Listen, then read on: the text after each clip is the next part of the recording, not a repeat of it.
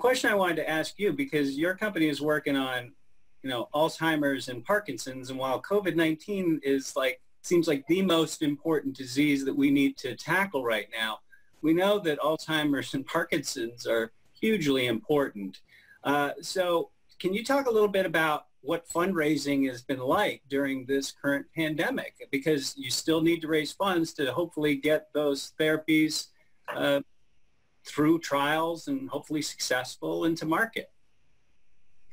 Yeah, great question. Athira, we had a very strong 2019, and going into JP Morgan, we were on a super high, and so a lot of traction and interest in the work that we're doing, because we have a very innovative approach to targeting Alzheimer's, and we have exciting data that our CMO presented at CTAD in Alzheimer's subjects. So we have very innovative data plus approach. So that was a very unique position for Athira, since I'm sure everyone heard about the A-beta amyloid track record in this field, and having a very innovative technology with positive data in Alzheimer's patients, and achieved all of our milestones. Really, we were in a super high at JP Morgan, which continued until the market crashed due to COVID.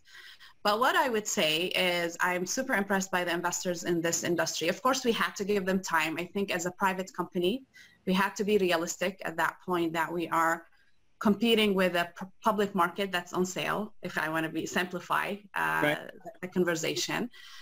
But the intrinsic value, what I've noticed from the investors is that they notice that the intrinsic value of developing an innovative technology and potentially providing true solutions for Alzheimer's and Parkinson's patients, we didn't lose that. So the interest was there. We just needed to be realistic, give some time to the investor to digest what's going on and define the new norm.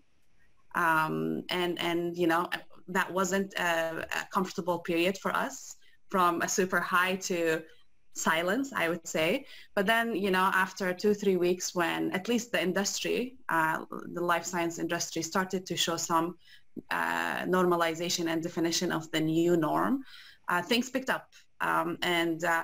I would say Zoom has been a savior for us, because we've moved from conversations with investors, face-to-face meeting, into a Zoom platform, which has been, initially it was awkward. You're trying to figure things out, and now it's very natural. I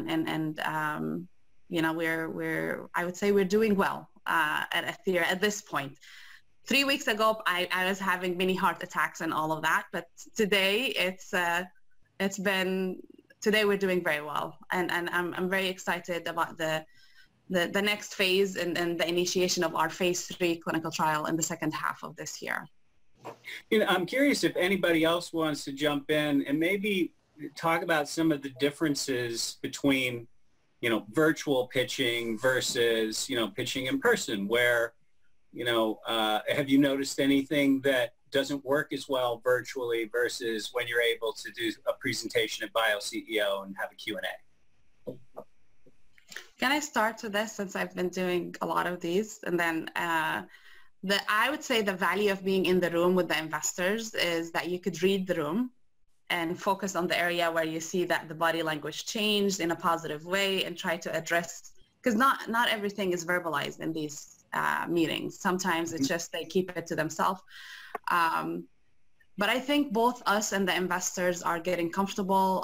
At the beginning of the pitching, investors didn't want to have a video on, but that's shifting, because we're putting our video and we are comfortable being there. At the beginning, we had the video, they didn't have the video. And I think that now investors are shifting into also having this video interaction is improving, but it's a process, and we've seen a lot of successful virtual roadshow and IPOs in this nuclear winter, if you want to call it that way. And I think it's shifting the industry and the whole approach that we have into a more efficient path.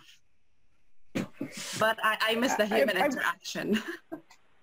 I would echo that. I think this is something maybe to kind of the Zoom fatigue that you mentioned, Rob, that in general, the video helps a huge amount, right? You can actually see people, there's some sentiment that you can feel by just seeing someone, but you don't get everything, right? You still don't quite get the same from the personal interaction. And we're also fundraising. We've had, very similar experience. And, overall, I think net, we haven't found, a significant dip in the process. It's more about having patience, first of all, that, I think empathetically, everyone is going through the same thing that you are personally at home, right? You're trying to figure out, if you've got kids, the homeschooling, you're trying to figure out how do I get my groceries? Where do I find my flour? And then from the investor perspective, they're generally dealing with at least one, if not two things. The first is that they're dealing with their current portfolio companies, and many of those are experiencing a lot of very significant issues that is a bit of forcing them to spend a disproportionate amount of time with those companies compared to normal. And so you have to be patient, right? They're dealing with a lot of complex issues that are not unlike the issues that we're all talking about now. So that's the first thing. The second thing is, if you're dealing with an investor who has public market exposure, that's of course, a major, going to be a major consumption of their time. So patience is really important, right? Patience and empathy. Just stand in their shoes for a little bit, and so it's slowing down the process. But in general, we found, there's still good engagement. Investors still, they exactly as Leen said, they still want to. They're still looking for innovation. Their appetite to invest, their appetite to be part of biopharma innovation is still exactly the same. So we haven't really seen that change. It's a little bit slower. And then the video, there was definitely, in fact, I think there still is this, who does and doesn't switch on their video. But I've actually found that even in situations where your counterparts in meetings don't switch on the video, it does make a difference. I always switch it on no matter what. Like, it's always there. I'm there. People can see me. And even if you can't see them, it still makes a difference. And it's having the courage to switch it on, and I think once you get over that and you make that decision and say, I'm going to switch it on no matter what, even if your counterparts don't in the meeting, at least they can see you, they take something away from that. And I think that's important. So that's our experience. Very, very, very similar though.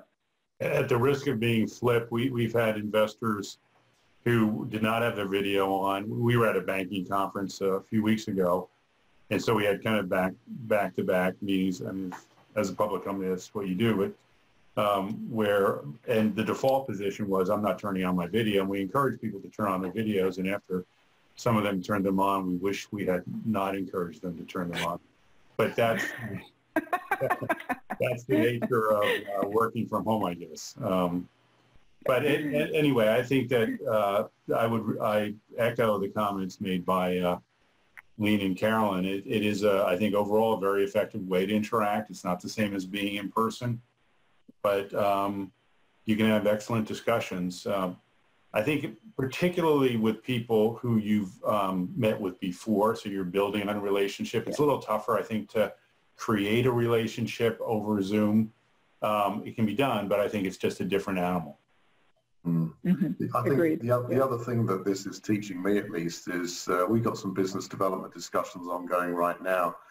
But you really have to learn to be patient across the board here with this situation we're in. I mean, our programs aren't moving as rapidly as I'd want them to move.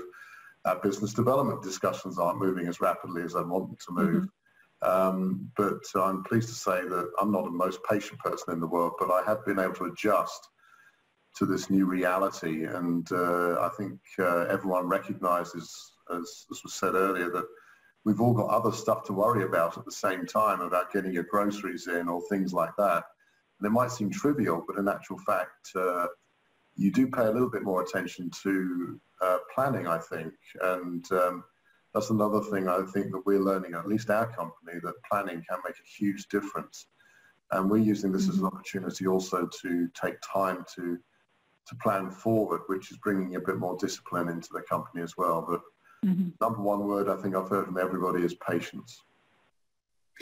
Our first. Go ahead, Rachel. Go ahead. Our first, one of our first calls with potential investor, when this whole thing started, maybe the first couple of days where everyone was on lockdown, we got on our Zoom conference call, and this investor, this woman is in Boston, and she shared with us, she said, I'm doing this call from my bathroom because I am trying to with my 2-year-old and my nanny. So this vision of her sitting in her bathroom trying to talk to us, she did not turn on the video, and trying to figure out how to, just how to even manage. And I think people have gotten much more organized and they kind of can do it. But in the beginning, it was a real learning experience. We've had several more conversations with her. I think she's out of the bathroom. But she was very engaged. She was very engaged, I have to say. So there you have it.